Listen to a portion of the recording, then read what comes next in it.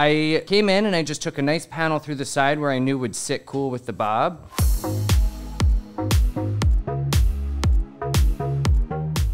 Good morning, good afternoon, good evening, good day, wherever you are in the world. This is a really cool technique that we're gonna do today that actually is just a fun way to put a really neat effect that I'm sure at some point or another you've seen somewhere on the internet. So I came in and I just took a nice panel through the side where I knew would sit cool with the bob. And I went down with my Roy G. Biv and I got a really cool rainbow in there. All right, so let's jump into how to get this set up. I've got more than one brush for everything. I do think that you're gonna need something to separate each of the sections, and it helps if you can see through them. So what I mean by that is foil might not be your best separator on this one. I'm going with the mesh. Remember when these were a huge thing and like everybody ordered boxes and boxes of these?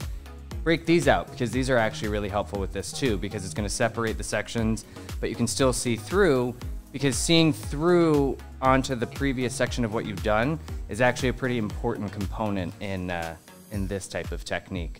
We're just gonna work on the other side of this really sexy little haircut and do another panel over here for you. All right, got my colors. I've got them lined up in the order that they're gonna be, just in case you forget the order of a rainbow. So when deciding what you want, you gotta figure out what you want this effect to be, because I've done this technique on people using just different types of color. Work out with them what the palette's gonna be, and then you need to figure out from them exactly what they're expecting. If they want something super bold like this, then that's when you're gonna go in with the horizontal sectioning, horizontal application, all that. But like I said, you might want something that sort of blends into the haircut a little bit better. So I'm gonna choose a diagonal section. And just remember that where you start with this section is going to be the bottom, not foil, but the bottom piece of your panel of color. So think about where you want it to end, not where you want it to start.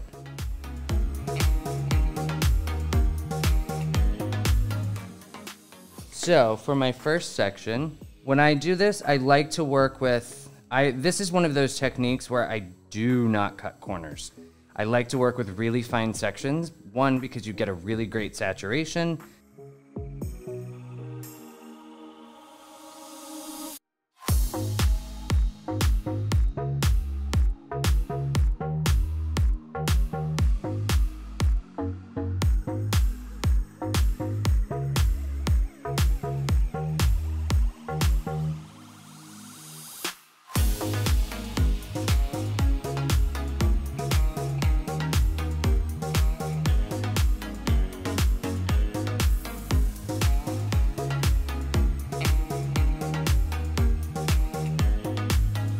Even if it's just a couple of little hairs down at the bottom, be thorough, because this isn't just about saturating that hair.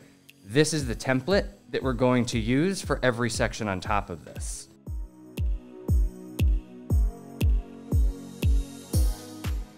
To kind of smooth my sections together to get that little blend.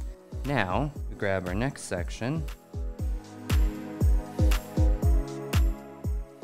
Now we're going to use my colors from underneath to make sure that we're staying in one bold. So what that's going to do, as we move up the head, you may end up wanting to do another panel if you're looking for something that's going to be longer.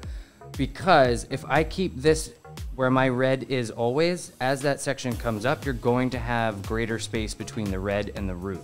So just keep that in mind, that doing this technique is going to make it so this panel, as you look at it, is where your color is. It doesn't travel as much. So if you're looking for something that travels, you may want to do separate panels of color that go together. Again, notice I'm holding my section down with my free hand to try to eliminate or at least minimize the little flyaways that pop up.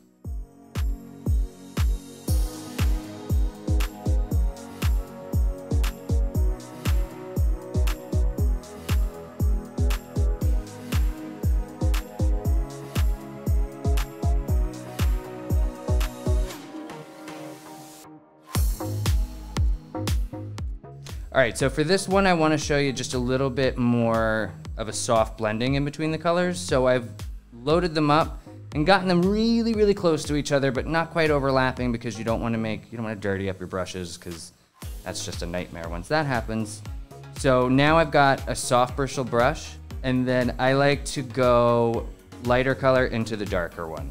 So by that I mean, I know that red is gonna, because it's a primary, because they always have to load up the dye molecules in it, anything that touches it is turning red. So that's why I'll work from the orange into the red, because that softens the severity a little bit.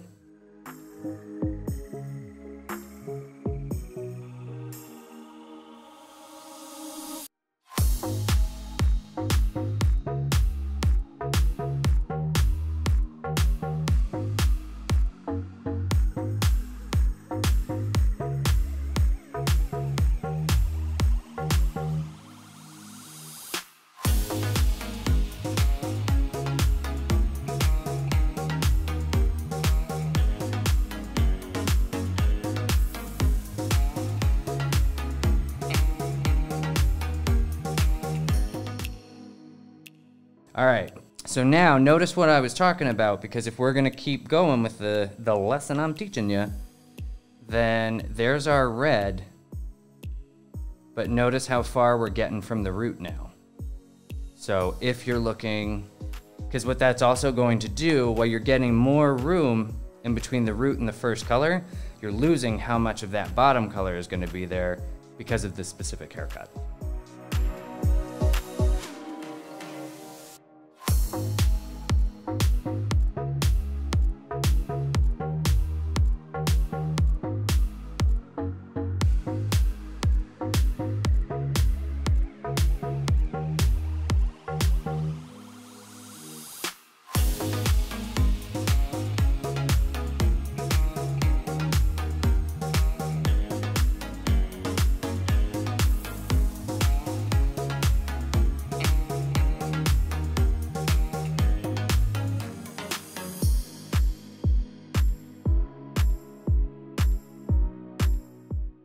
Look at where this is laying. Like, look, see how much that's gonna show through. You can kind of plan what you got going on there.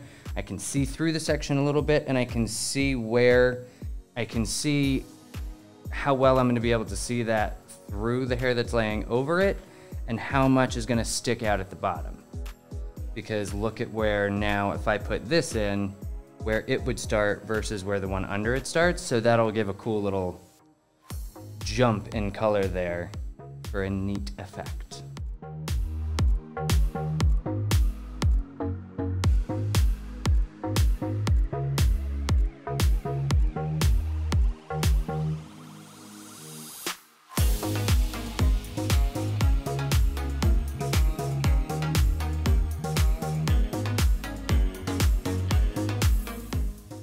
Okay, the best advice, know how to talk your way out of anything. The first time you do something on somebody, don't tell them it's your first time doing something on somebody, because that sets them up to not like it. Like the first time I ever did balayage on somebody, I lied my ass off and told her, oh yeah, I do this all the time. I had done it on lots of mannequins. I had practiced it a bunch of times, but I was ready to graduate to a person, so I just didn't tell her that I was experimenting on her head.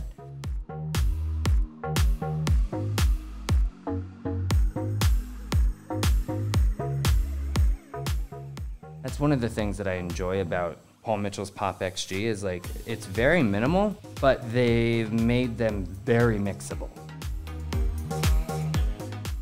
All right, so there we have it. We've got our fun panel of color popping out of this haircut, showcasing this beautiful rainbow just in time for Pride Month. I hope you guys enjoyed this. I hope you can find a way to utilize this technique in your salons, behind your chair, brighten up people's fun color a little bit, get it a little bit more exciting. And be sure to give me a follow on Instagram. It's hairstyle with the E right there.